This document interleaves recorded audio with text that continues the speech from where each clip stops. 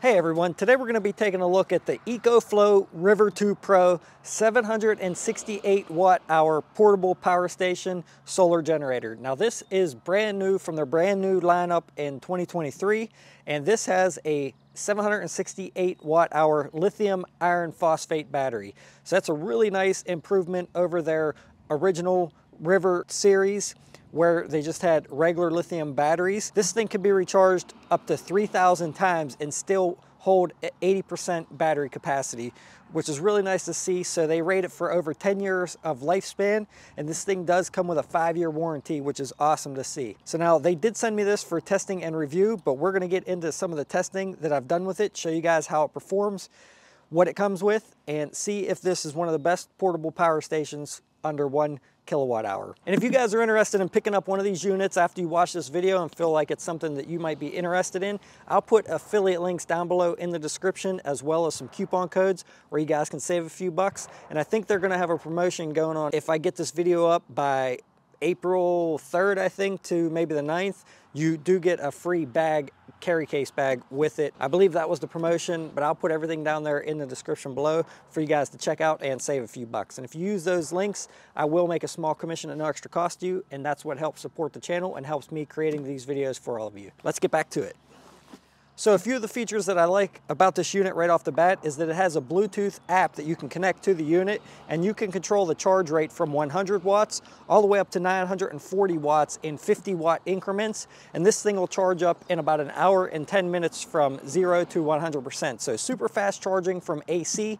In that app, you can also turn on your DC ports, your AC ports. You could turn on XBoost, which will power devices up to 1600 watts, and I'll be showing you a test of that here coming up. You can set your discharge level for it to stop at 30% down to 0%. So anywhere from 30 to 0, you could stop it. So if you wanted to reserve 30% of your power for something else, you could do that. And you could also adjust your charge level from 50% to 100%. So if you wanted to charge it up, say to 60 or 80%, you could do that. And that will save your battery life over time, and you'll get probably more recharge cycles out of it. Another really awesome feature that I absolutely love, especially making these videos, is you can set your screen to not time out so that it will stay on continuously. When I'm filming these videos, I'm always trying to show things on the screen, and the screen's shutting off. I have to hit the button to turn it back on. So that's a really nice feature that you can go in and make that stay on. And then if you want the screen to go out, all you have to do is tap the button on the front. The unit will stay on, but the screen will go out, and then you could tap it to turn it back on. So I absolutely love that feature.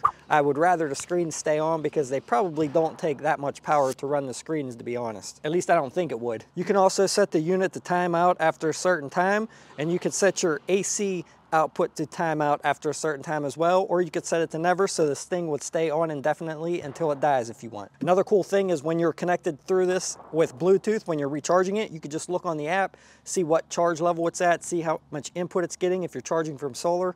Really, really nice app setup, and the app connects flawlessly to the unit. I never have to fumble around resetting things, resetting the Bluetooth. Every time I open up the app, it's just connected. So really, really good functionality there. Really nice to see. But let's get into the testing. All right, so this Ecoflow is capable of outputting 800 watts. We're gonna test that now for 5 minutes straight, charging up that power station, and I have that set to charge at 800 watts. I'm gonna go ahead and turn the AC outlets on. Holding steady at 118 volts, 117 volts, which is really nice. A lot of my other power stations will drop to about 107, 108 volts. So really nice, it's holding closer to the 120 volts. And there's the sine wave. Pure sine wave, looks good. And it's outputting 773 watts, 779 according to that. Shows 777 watts, 773, 775. So this is staying up to date on the app, connected through Bluetooth. So we'll come back in about 4 minutes and see how it's doing. All right, so we're just over 5 minutes. Everything's still going good, down to 89%, 776 watts of output, which is exactly what that unit says. Sine wave, still looking good.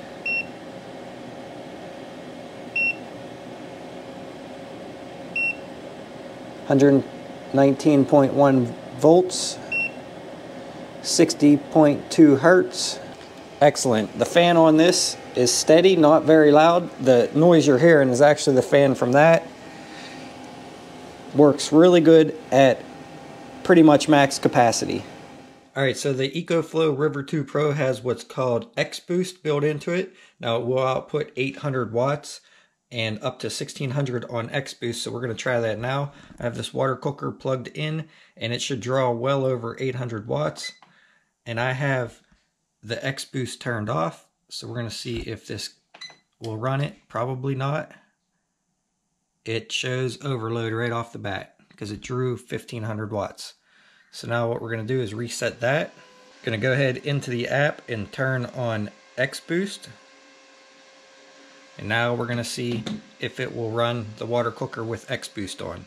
So when XBoost mode is turned on, you can see the voltage drops to about 86 volts. And it's only putting out still 800 watts, but it is powering this now. But I would be really cautious of powering certain things because it drops the voltage so low that you can damage some products. Alright, so now we're going to try XBoost mode one more time, and in this test I have no concerns at all about running a little heater when it's in XBoost mode. So the first time we're going to try this in regular mode here and see what happens, and then we're going to switch over to XBoost mode. I'm going to turn the heater on.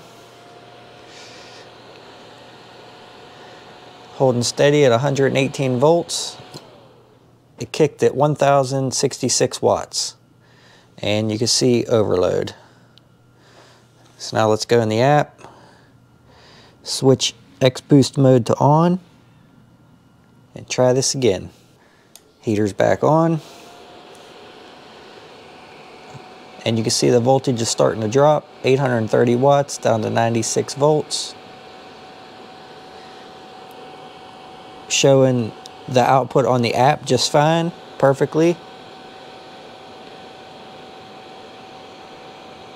And it's running the heater no problem. 92 volts.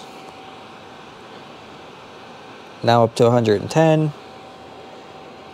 Back up to 118 volts.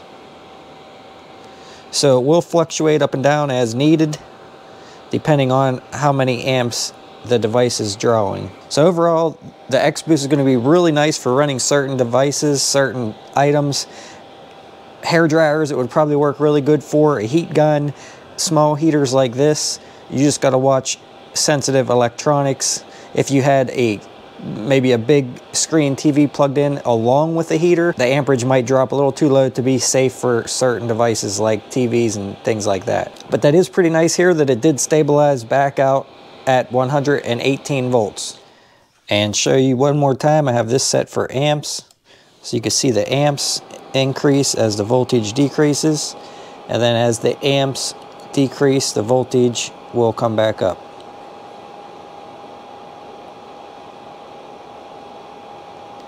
So 8.3 amps, 95 volts, 7.5 amps, 6.8, back up to 119, and it's back up to right around 120 volts. And one thing really nice is this is like a touch display on this heater. Some power stations, that touch display will not work. With this one, it does work just fine. You can adjust the temperature down, adjust the temperature up, works perfectly. Like I said, sometimes I plug this into certain different units and that touch display does not work. So I don't know what makes that work, if it's something with the ground or whatnot in the unit, but it works perfectly with the Ecoflow River 2 Pro. But I'm actually impressed with this XBoost mode. It is working really well. All right, so now this Ecoflow has what's called EPS Auto Switch, which is basically like a UPS mode, and it switches in less than 30 milliseconds. So we're gonna try it here with my son's gaming computer and see if it continues to run the computer whenever I unplug this. We'll see what happens here. I'm gonna go ahead and unplug it.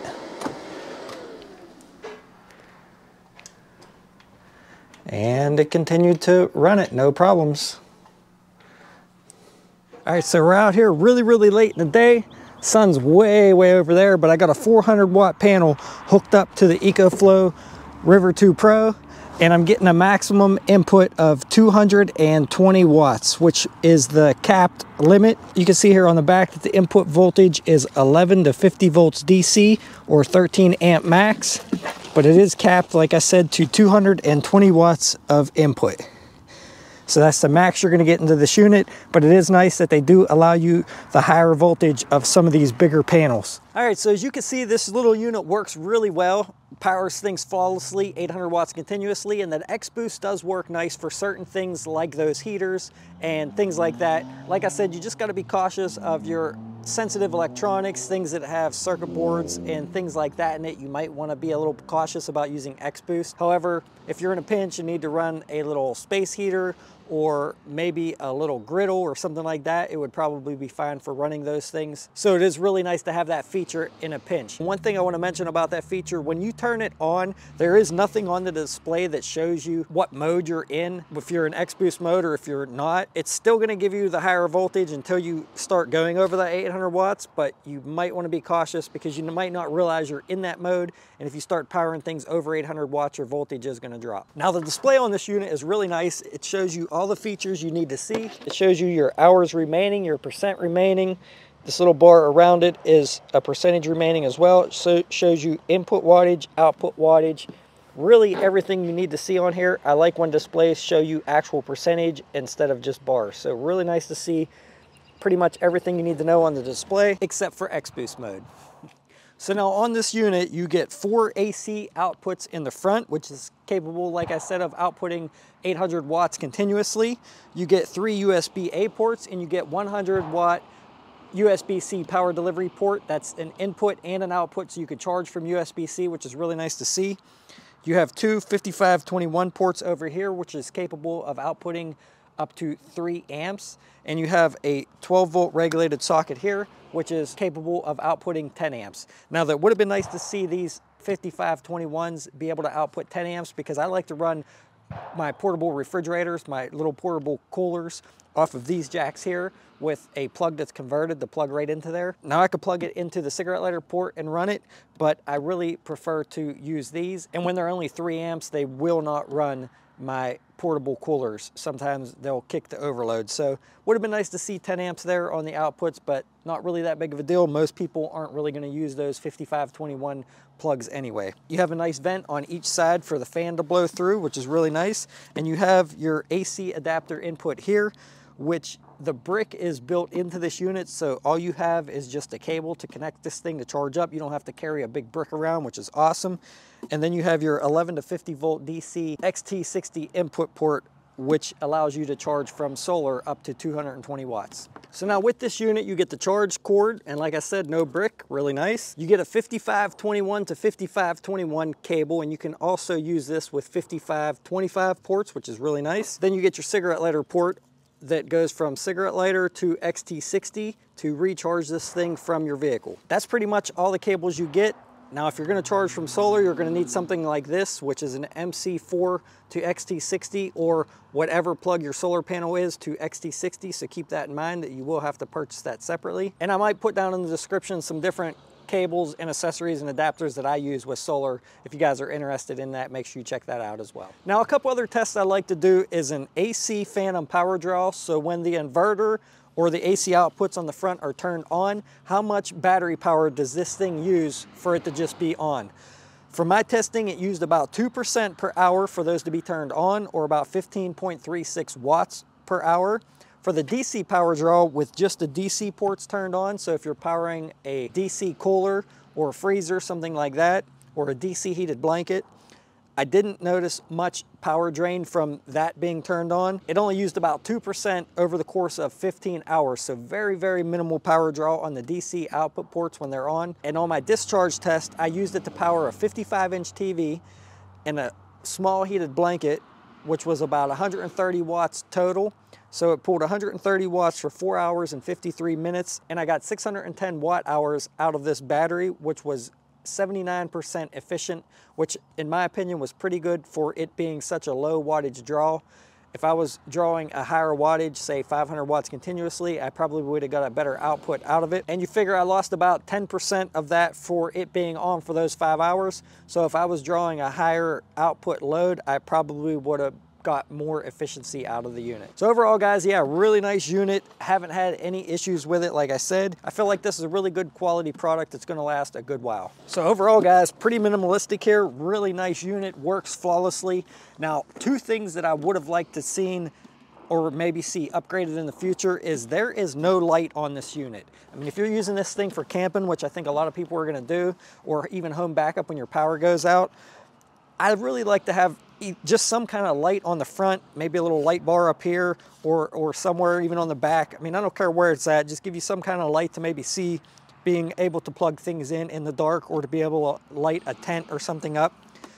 They really missed the opportunity to put a wireless charging pad here on the top. They have a nice flat spot here that would have been really nice to see a wireless charger for your cell phones up here. And last but not least, would have liked to seen 10 amp output on the 5521 ports, but like I said, that's not really that big of a deal. I could always use the cigarette lighter port here. But other than that, guys, really nice little unit here. And like I said, if you're interested in picking one of these up, there will be affiliate links down below in the description, and also some coupon codes where you guys can save a few bucks if you decide to pick one of them up. And if you found this review video interesting and you want to learn about e-bikes, solar generators, power stations, solar panels, fixing things, and just things that I think you guys can learn from, then make sure you guys subscribe and stick around, and I'll see you on the next one. Thanks for watching, everyone.